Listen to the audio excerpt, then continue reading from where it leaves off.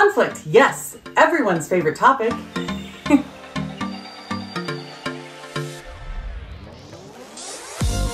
Hey, thanks for reading my article in May's Envision magazine. Now, isn't society funny how we gravitate towards other people's conflict?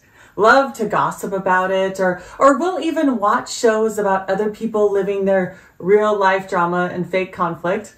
But when it comes to dealing with conflict, most people just pretend it's not there. Most feel that tension and do everything to try and avoid it. Though there are a few who thrive on conflict, and there are even fewer yet that are constructive with how they thrive on conflict. Now, I'll start by saying this.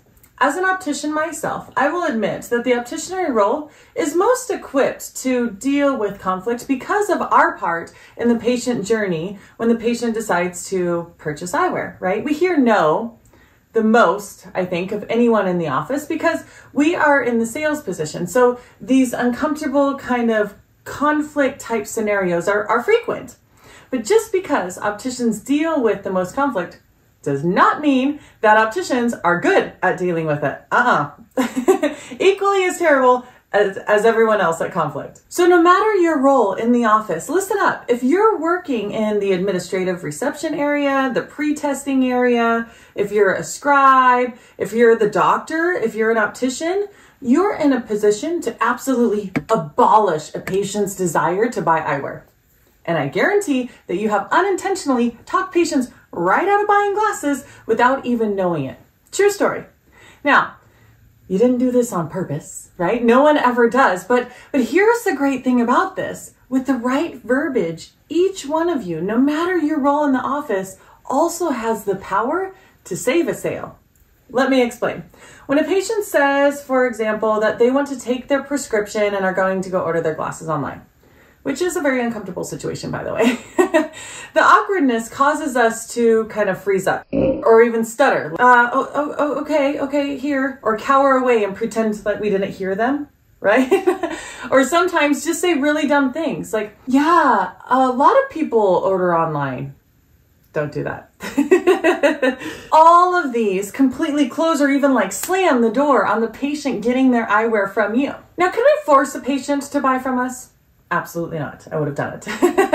But we sure as hell do not need to go about shutting the opportunity just because we get uncomfortable in a situation.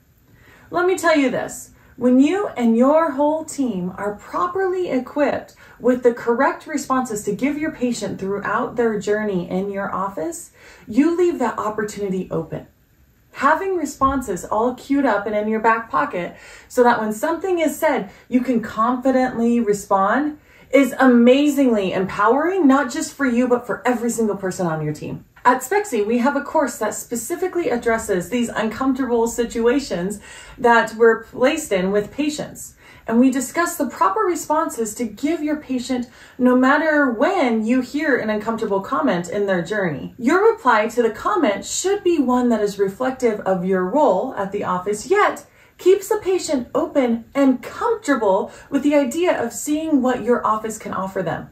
We never want to make a patient uncomfortable and can absolutely avoid doing so with the right conversation. So rather than Googling how to get your coworker to stop saying stupid things, go ahead and type in bspexy.com into your browser and see how your team can start making a difference with your patients like right away. I'll see you next month. Bye, guys.